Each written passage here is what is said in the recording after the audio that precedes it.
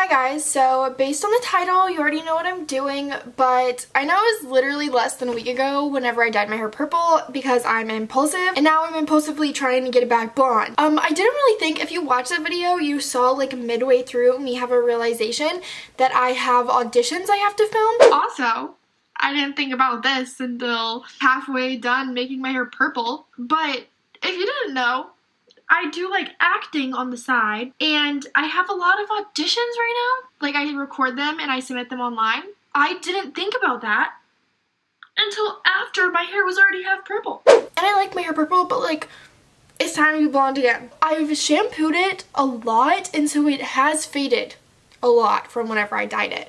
And I could probably wait a couple more weeks and it be back to normal blonde, but I don't have the time for that. Maybe like if you dyed your hair color and you either just hate it or you just need to get it back blonde and you don't want to bleach your hair.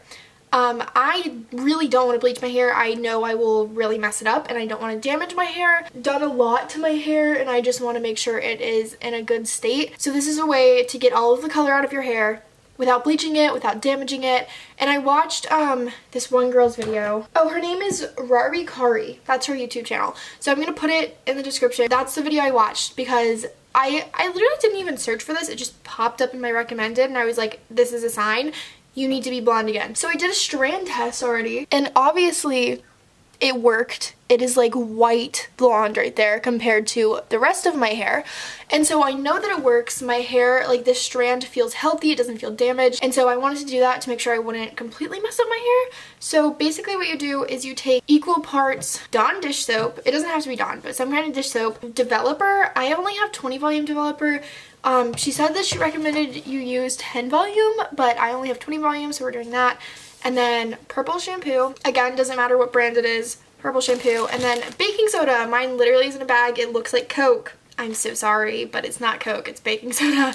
I just like, we for some reason don't have the box. Put equal parts all into like a container. I already have some mixed from whenever I did this strand, but we're gonna mix more because I'm gonna need more than that to do my whole head. I'm also kind of debating not including the purple shampoo in mine. Obviously you can include the purple shampoo. I just like, I prefer my blonde hair not to be icy white, not to be cool toned. I like warm toned blonde just because I think it looks more natural and better on me. That's what my hair was before. I mean, I still use purple shampoo to get like, if it's like pure yellow or orange out, but I just don't want it to be completely icy blonde like this strip is. So I might not put a lot of purple shampoo in mine, but feel free to put as much as you want in yours if you're doing this. I'm literally just putting it into this container that I already have. I really hope this is going to be enough for my hair.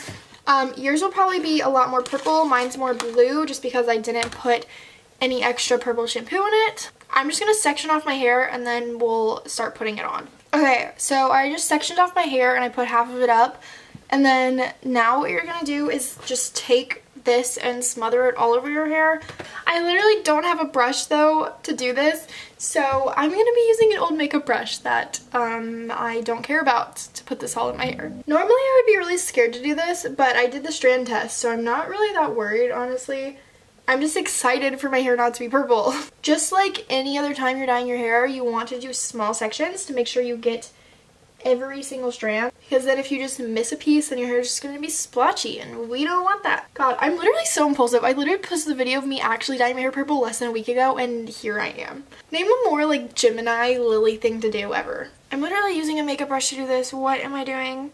Okay, this is obviously going to take me a while, so I'm going to do the bottom half of my hair and then come back and show you guys. Okay, so I just did the bottom half of my hair, so now I'm going to take out this part and smother it all over the top half of my hair. And I literally spilled it all over my legs, so that's great. My darling, I love you, I love you, I love you, I love you, I love you, I love you. I'm like really focusing it on the ends too, because like the top part of my hair, like from my root down to like the midsection, isn't even really that purple. It's more the ends because that's where it was blonde. I'm still going all the way through because the dye was on the brown anyways. I really wish the salons were open so I didn't have to be doing this right now. Literally quarantine turned all of us into hairdressers, so we all turned into artists and hairdressers and just discovered new talents about ourselves. But you know, it's a good thing.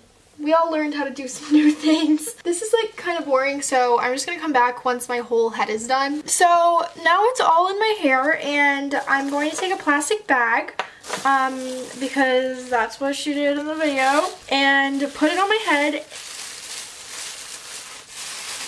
Apparently you need a heat for this to work. I didn't put a plastic bag on the one strand I strand tested, so I don't think this is totally necessary. I could be wrong. Maybe it's necessary for like large chunks of hair like this, but it wasn't necessary for the one strand I did. So she said leave it on for like 15-20 minutes, so that's what we're gonna do. I'm probably just gonna go watch Netflix for like 15 minutes and then show you guys it before I wash it out so you guys can see what it looks like before I get in the shower. Okay, so it's been like 10-15 minutes since it's been on.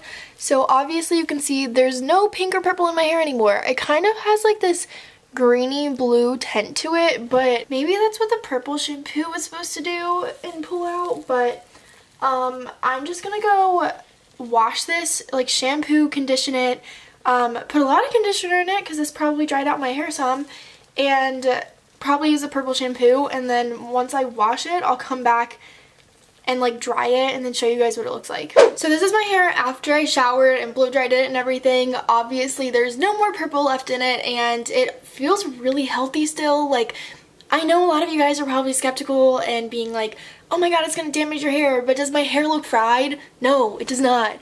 Like, my hair feels healthy. It's like, it was like a little bit dry, but I feel like if you just really deep condition your hair, it'll be completely normal. My hair looks exactly like it did before I dyed my hair purple, and it still surprises me that it worked because I know I watched videos of people doing it, but like, it still shocks me how good it works, and like, oh my god, I'm so happy. Oh. But yeah, I am no professional hair person. I don't know anything about hair, like, actually, and so I don't know if this is going to work on every color, but I just know that it worked on me, and so I wanted to share that. And I saw that it works on like pinks and purples.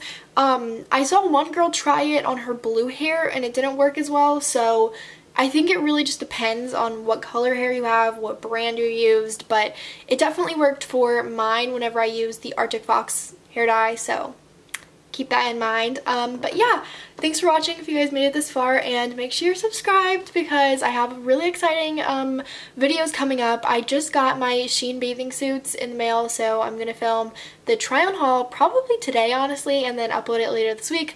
And then I have some other try on hauls coming, so yeah, make sure you're subscribed and follow me on Instagram if you want to. You know, you don't have to. I guess I'll see you guys in my next video. Bye!